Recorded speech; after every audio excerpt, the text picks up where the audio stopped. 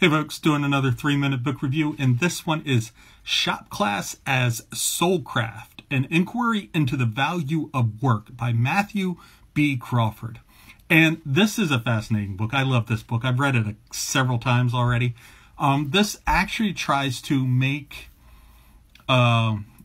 just show that working with your hands, doing actual physical labor in the physical world to change the world around you more so than just thinking about it, but producing and changing and fixing things is a valuable part of the human experience. Matthew Crawford was philosophy, I believe, major at a prestigious university and was in a think tank in DC and quit that to go start a motorcycle repair shop, a vintage motorcycle repair shop. And this is kind of both a philosophical treatise, but also a memoir about his experiences that way. The very interesting things, probably the two best things, or might even just be one best thing. The idea I love out of this is, how does working change us as people? How does doing physical work actually change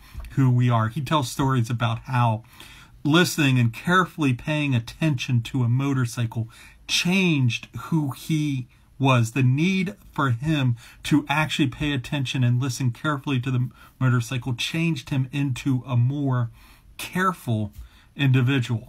And then the other piece to it was, like, he talks about this integrity issue when he's billing somebody and how he has to determine what to charge them that is fair for him, fair for the person. How does he charge hours to somebody that was kind of a side trail, that was his own curiosity, trying to figure out what was wrong with the motorcycle, but really wasn't, and he was just investigating and figuring out how does he bill those hours when they may have been a mistake of his own, when they may have just been him trying to figure things out on his own.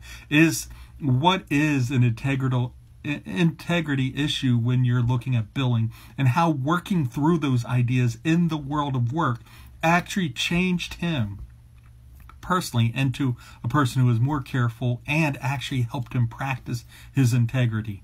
I love this book. I think this is a should read for anybody. It is not a Christian book. It is just a philosophical treatise and a memoir, but it is a fascinating read, especially if you like thinking about work, thinking about motorcycles, or just great stories about how a guy engages with his life.